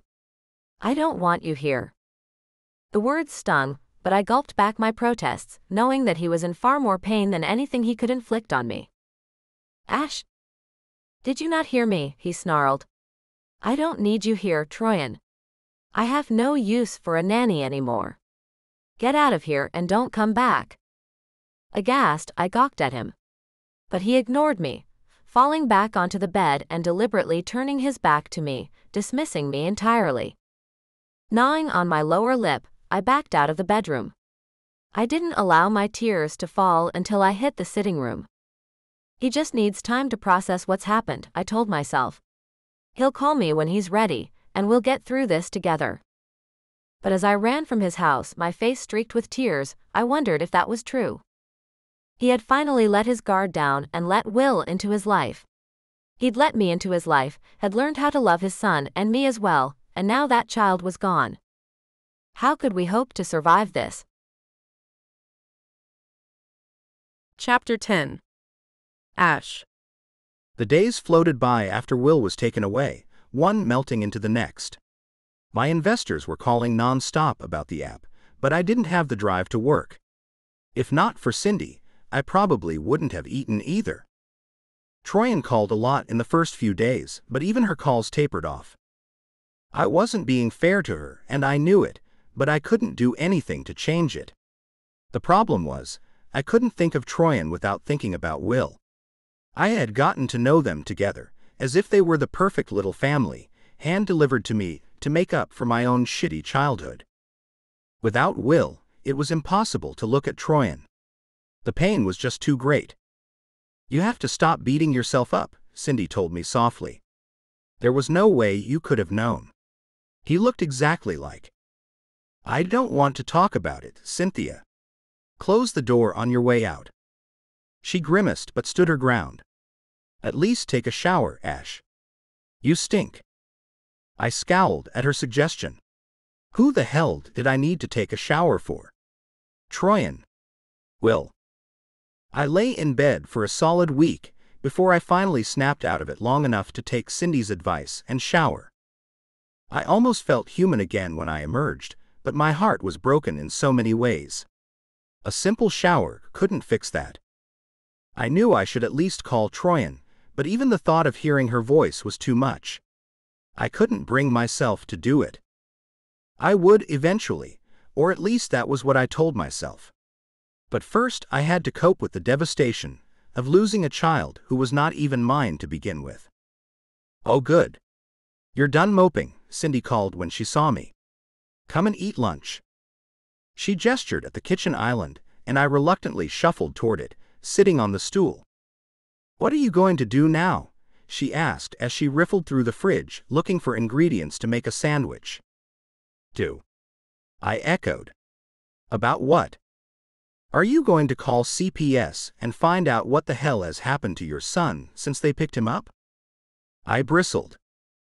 "He's not my son," I roared, and she eyed me with naked disdain. "You are such a child, you know that. No wonder you fell for the nanny. You need someone to take care of you." I gaped at her. "I am not a child," I snapped. "I am stating the facts. Will is not my child." "Sharing DNA doesn't make him your kid, you complete dumbass," she sighed. "Waking up in the middle of the night with him makes you a dad. Doing that stupid Gangnam Style dance over and over just to get him to laugh. That's being a dad. You're so hung up on DNA, you don't even know what it means to be a dad. You're the only dad that kid has ever had." I ground my teeth together, feeling a familiar burning behind my eyelids. I'm not the one who's hung up on DNA. I can't just keep a kid because someone left him here. He is a real dad out there somewhere. "No," she agreed. "But you can at least call and find out what the hell happened to him. See if he's been returned to his parents, or if he's floating around the foster care system somewhere." I inhaled sharply. What would happen to Will if Colette wasn't found? Or if she was found and deemed unfit?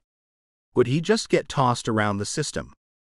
It made me sick to think that he might fall through the cracks and become just another forgotten child. Not when I had so much to give him here. "I'll make the call," I said suddenly, jumping from the stool and reaching for the cordless phone. Cindy was right. Will was not my biological son, but he was as much a part of me as my own heart. And if I could find a way to get Will back to me, maybe I could get my sense of family back, not only with him, but with Troian also. "What the hell are you waiting for?" Cindy barked at me. "Make the damned call." It took me a month to find out everything I needed to know about Will's whereabouts. I found out pretty quickly that he had been moved out of Virginia Beach. Waiting on phone calls to learn more was one of the worst things I'd ever experienced in my life. But when I was finally put in touch with his caseworker in Richmond, I learned the heartbreaking news that he had not been reunited with his parents. Colette Martin seems to have disappeared off the radar completely, Susan Collins, Will's caseworker, explained through the phone. "I have reports that she was heavily into drugs, so we don't anticipate a good outcome. The child's father is still unknown, however." I waited, my spine so tense I thought it would snap in two. "You are listed as the father on the birth certificate, Mr. Morris." I confess, I didn't know what that meant at first. "But I'm not Will's biological father," I explained, sighing. "No," she agreed. "But the fact that you are listed as his father does give you rights as a legal guardian." Hot, cold, lukewarm, all the sensations I could imagine smothered me in that moment. "What are you saying? Are you saying that I can have him back?" I choked. "He can come home. If you're willing to take him, yes." "Yes." I screamed into the phone. "Yes. Send him home." "Where can I get him?" "Well, I still need to come out and do an evaluation of your home," she explained. "But I don't think there will be any problems, Mr. Morris." "Schedule it. I want my son back," I cried, my heart hammering so loudly I was sure she could hear it through the phone. She chuckled dryly. "I'm glad to hear you say that, Mr. Morris. In my line of work, we don't get to see happy endings very often." After I ended the call, I sat at my desk, willing my nerves to settle down. I sent Cynthia a text. "Will is coming home." Her response came just seconds later. "Really? That's amazing, Ash. The caseworker needs to assess the house, but he's really coming, I sent off. There was a pause, but I could see that she was writing something, the 3 bubbles indicating a message was forthcoming. Isn't there someone else you should be sharing this news with? I stared at the message for a long time, but I didn't move. She was right, Troian deserved to know what was going on. I hadn't even caught a glimpse of her outside in the past 3 weeks. I thought she might have been avoiding me on purpose, and honestly, I was a little glad that she'd done that. That didn't mean that I wasn't filled with loneliness. I longed to be with her every night. I missed her terribly, and I wanted nothing more than to tell her I'd been a fool for cutting her out. But I'd stopped myself, worried that I would just break her heart again if I found myself overwhelmed with melancholy. But now, I didn't need to worry. Our family was going to be reunited again. Will she forgive me after all this time? There was only one way to find out. I pushed back my office chair and raced down the center stairs and out into the bright southern sunshine. It felt like a day for renewals, for fresh starts. The sun was going to wash away all the gloom and sadness that had filled the halls of the mansion. All the stolen laughter was about to be replaced. I rang the intercom at the Thompsons' place and waited, glancing at my watch. It was 11 o'clock, and I could see that the minivan was parked in the circle drive near the front door. Hello. Lisa. It's Ash Morris. There was a long pause. Hello, Ash. Is everything all right? Yes. For the first time in a long time, I replied honestly. Is Troian home? There was another, longer silence. Lisa. Are you still there? I'm here, Ash, but Troian isn't. Oh. When will she be back? Dead pause. Lisa. She's not coming back, Ash. She left 2 weeks ago. I paled. What? Where did she go? I demanded.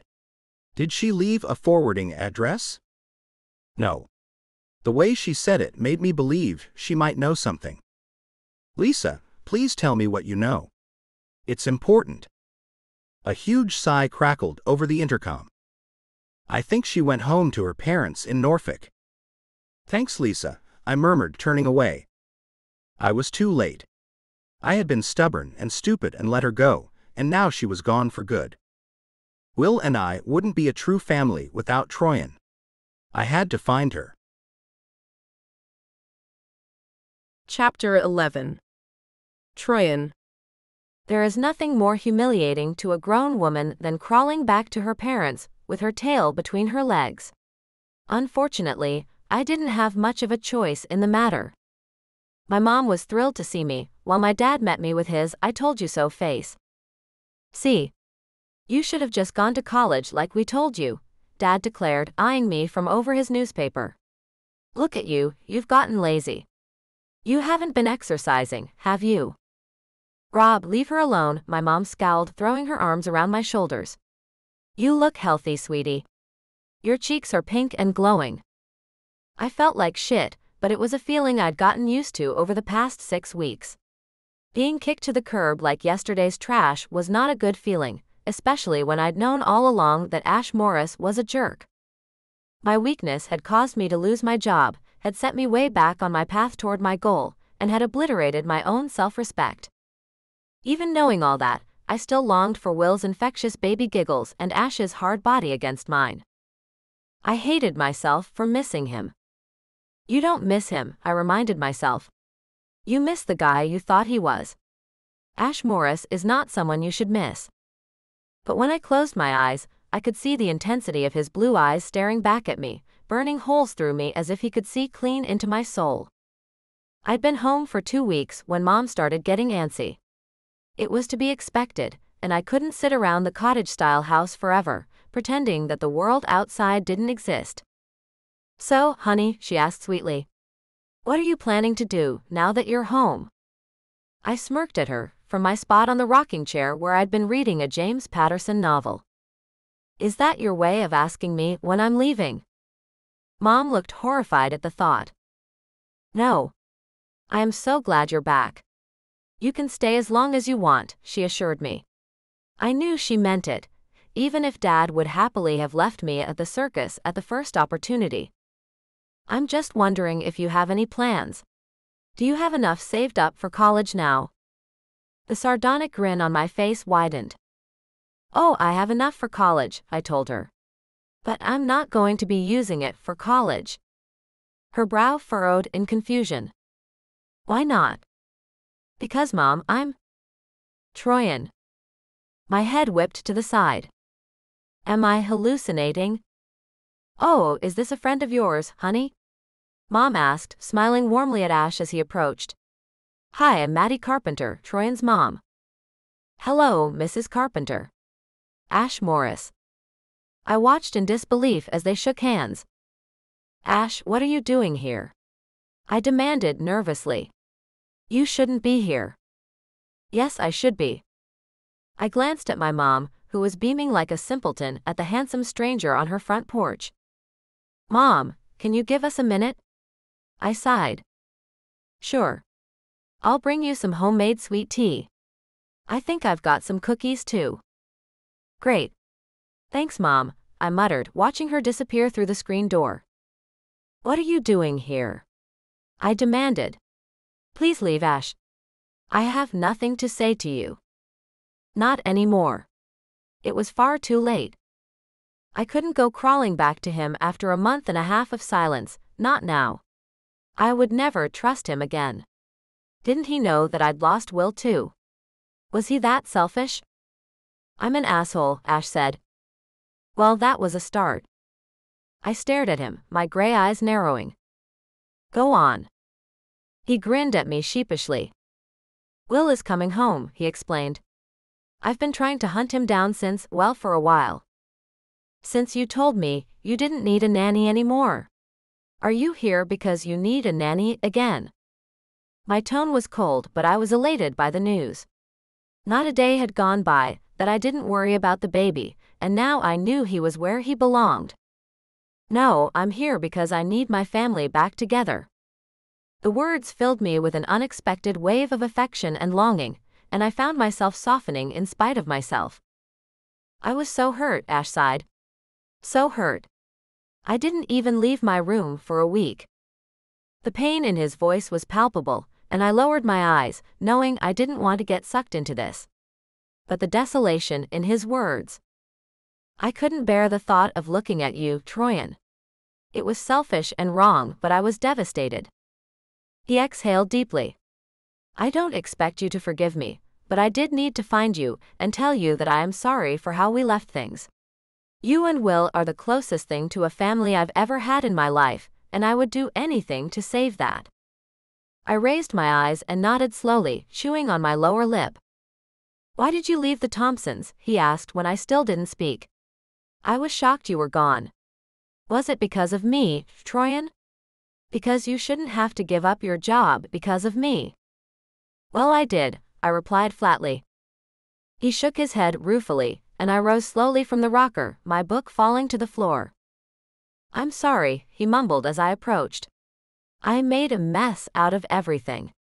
Go back to the Thompsons and I promise you, I won't bother you.